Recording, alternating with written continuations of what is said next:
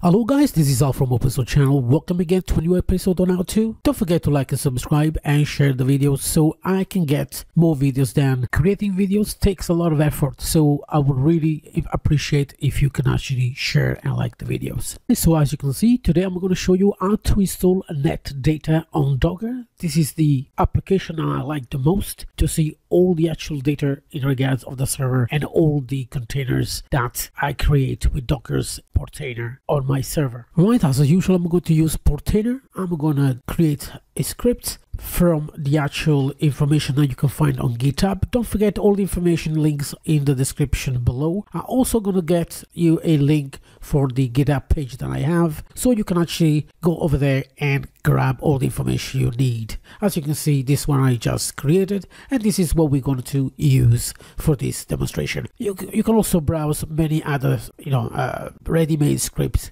and I'm going to adjourn with all the stuff that I usually do on this page. So yeah, if you need any information, you can go there. And of course, don't forget, you can actually help and create more if we need to, and comment if you got any problems on that page. All right, so I just selected and I'm going to copy it, and I'm going to go to my Portainer and I'm going to create a new container. Go to the stack, add stack. I'm going to give it a name. In this case, it's going to be NetData, and I'm going to paste the actual code. Again, guys, you can find the code in the GitHub and information in the description below. This is the port I'm going to use. Make sure if you're using already this port, you actually change it. Make sure you change the one on the left, not the one on the right. So I'm going to deploy the stack, and I'm going to wait until the installation. Here we go. The actual stack was successfully deployed. Let's go to the containers, and as you can see, NetData's there and is actually started. Right, so while it's starting, let's open a new tab. Let's put in the IP and the actual port. That's going to be 1999. And as you can see, NetData is starting up. This is just the installation. If you want me to go further, I'd be happy to show you around the actual app. But all the information is there. What I'm going to do, I'm going to stop it for a while, then resume the recording so you can see with the more data.